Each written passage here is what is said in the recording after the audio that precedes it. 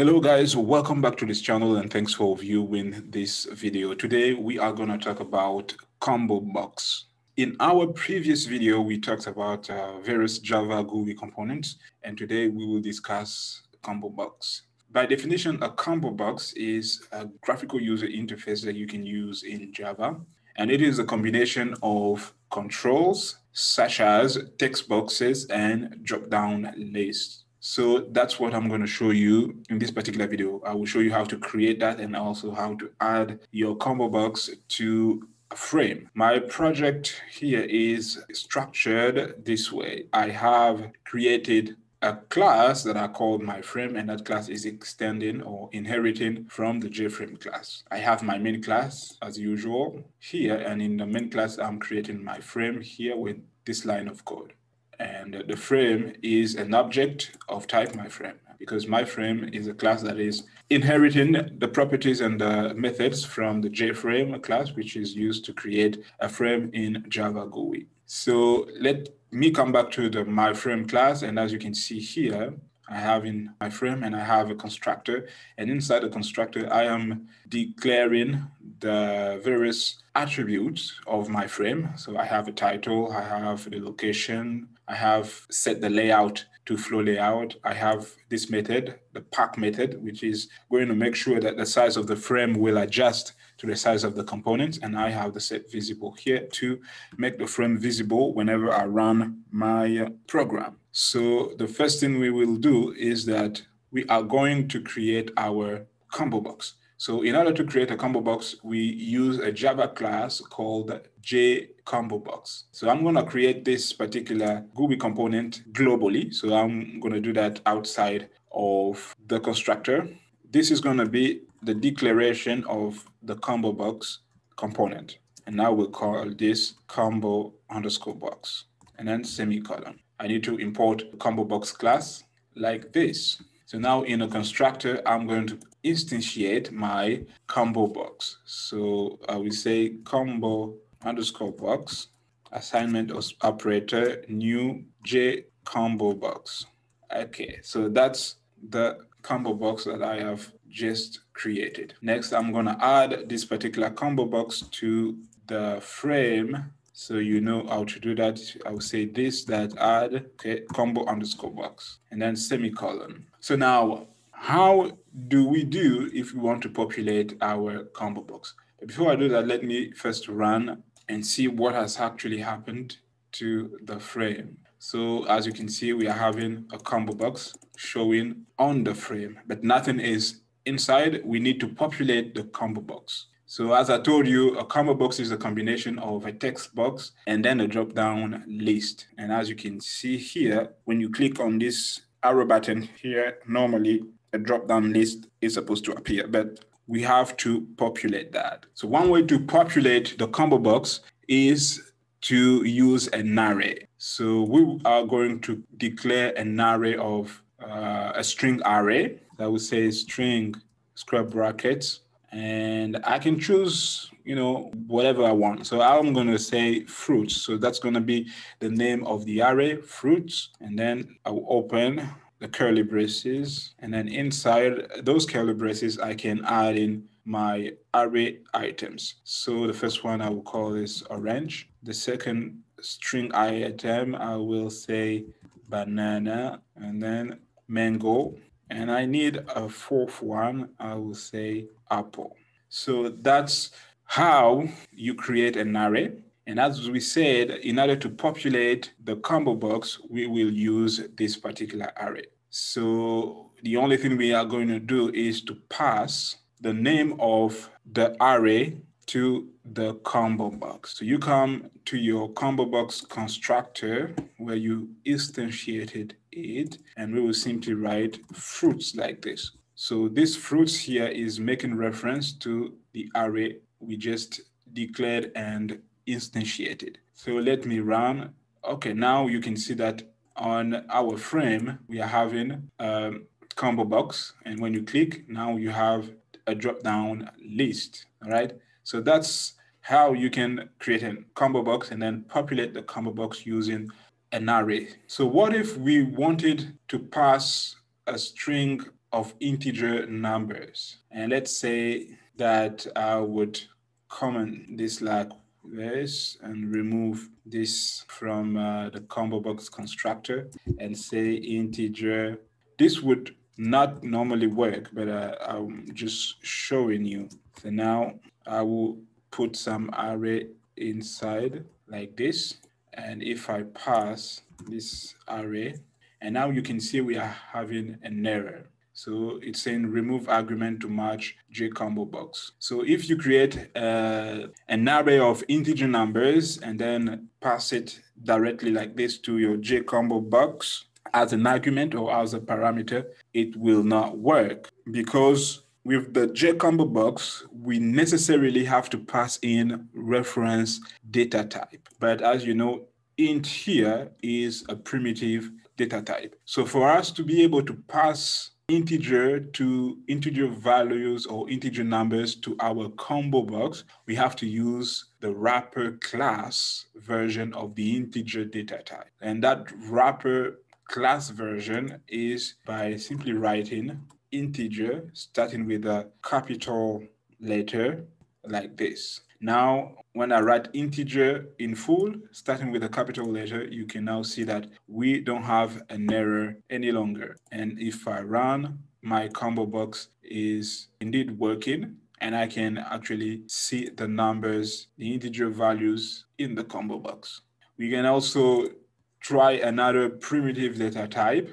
Let's say we will say float, because this is a primitive data type, and number, for example, we'll pass in decimal numbers. So I'll say 1.4, we'll say 2.8, for example. We will cast that, add cast float, so to make sure that these are float numbers. And now we still have the error, but if I write float with capital letter to make reference to the wrapper class version of the float data type, now we don't have any error any longer. So that's actually the trick. If you want to pass in integer numbers, you actually need to use the wrapper class version of your primitive data type. It was working with string because the string is not a primitive data type. String data type is actually a reference data type. So that's why it works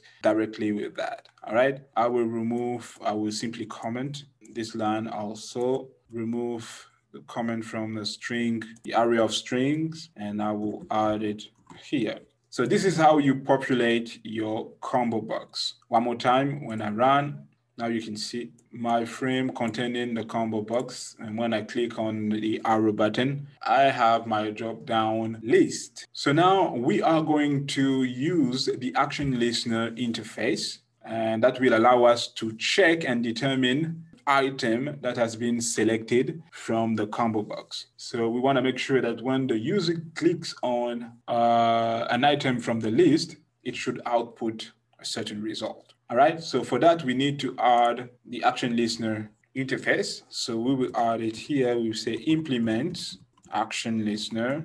We need to import the action listener class as usual. We also need to add an implemented method. So that's the action performed method. So we need to add the action listener to the CombBox. So this is going to make sure that the CombBox is actually going to listen to the event. So that will be combo_box that add action listener. And then we will pass in the argument that this in reference to class that we are finding ourselves in. So now in the action performed method, we are going to define the action that needs to happen. Here, we are having our action event. We can choose to call it EVT just for it to be more explicit. So here we will say if the event source is the CombBox, we called combo_box. Now in the curly braces, we are going to say string str combo_box. We will use a method called getSelectedItem. So this is going to return the selected item. I will put this directly inside a system.out.println line. So I'll say system.out.println like this.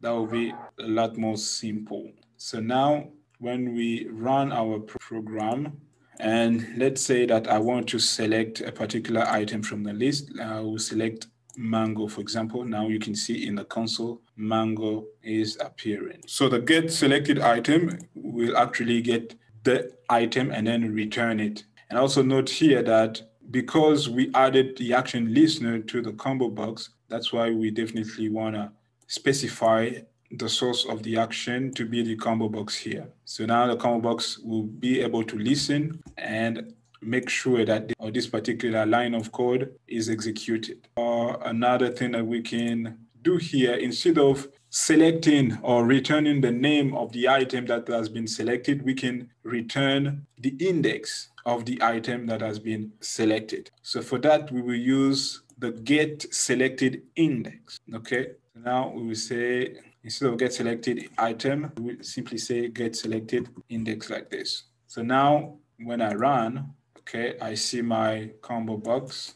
And let's say that I want to select apple. Now you can see it returns 3. The first item is at the index position of 0. The second is at index position 1. The third is at index position 2. And then the fourth is at index position 3. That's why when you click on apple, you get 3 as the index position of that particular item. What if I click on mango? You get 2 in the console. As you see, banana is 1 and orange is actually 0. So we have the get selected item, we get the get selected index, which returns the index of the CombBox item. There are various things that we can also do, various methods that we can apply to the CombBox. Let's say, for example, that we want to know the number of items contained in our CombBox.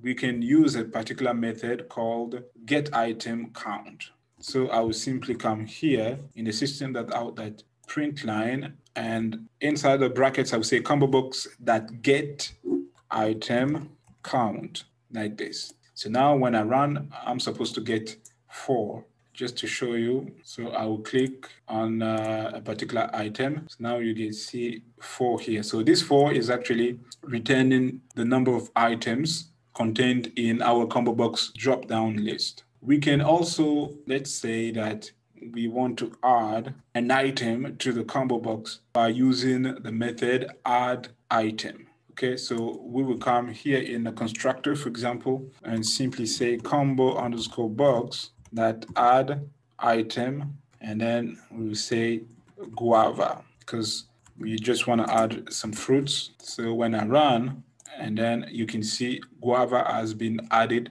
at the end of the list. So we can also choose to add a particular item at a specific index position. Let's say that we will add another item, and we will also determine its position. So that will be index item at 2. We need to pass 2 parameters or 2 arguments. The first one will refer to the item, and then the second one would refer to the index position. So here I'm gonna pass a string. I will say watermelon, and I want to insert it at the index position 2. So normally when we run and look at the drop-down list in our CombBox, watermelon must be the 3rd item because we said index position 2 here. So let me increase the frame like this. And now when I click here, now you can see I'm having watermelon as the 3rd item in my CombBox drop-down list. So we can also set the default selected item based on a specific index number. So let me show you what I mean by that.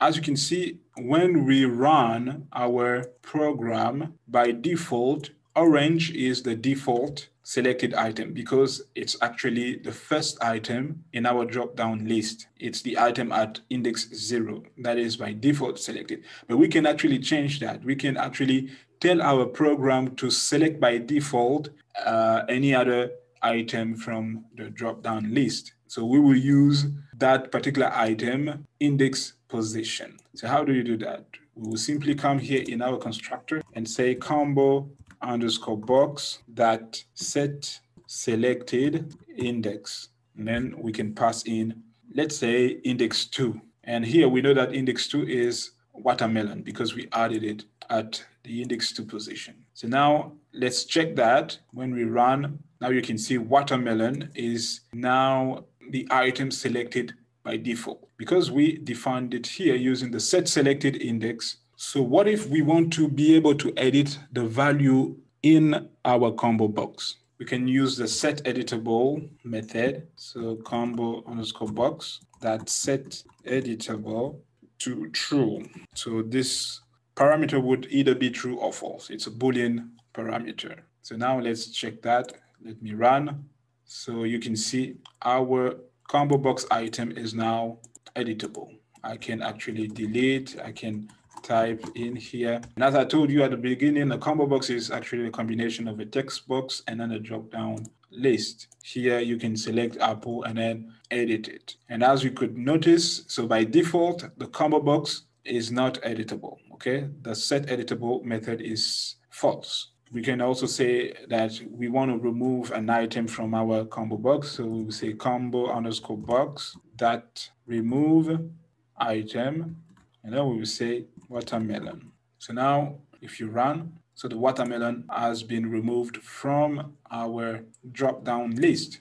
I can also show you how to set the selected item. The first one I showed you how to set the selected item based on its index. Maybe if we try to select it directly, so we will say combo box that set selected item, and let's say Apple like this, and then run. Now you can see Apple is the selected item by default. We can also choose to remove an item based on its index position. So let's say, for example, we want to remove the item that is positioned at the index 1. So we say combo underscore box that set, this will be remove item at, and inside the brackets, we need to specify the index. So we will say 1. And now when we run, now you see we don't have banana anymore because banana was positioned at index 1, but because of this line of code, the program has removed it. And another thing that we can do, we can definitely say, oh no, we want to remove all the items from our combo box. And then simply say remove all items. And then semicolon, run. Now you can see nothing showing in our combo box drop down list. All right, so there are various methods that you can actually use and then manipulate your combo box. So for this video, that was it.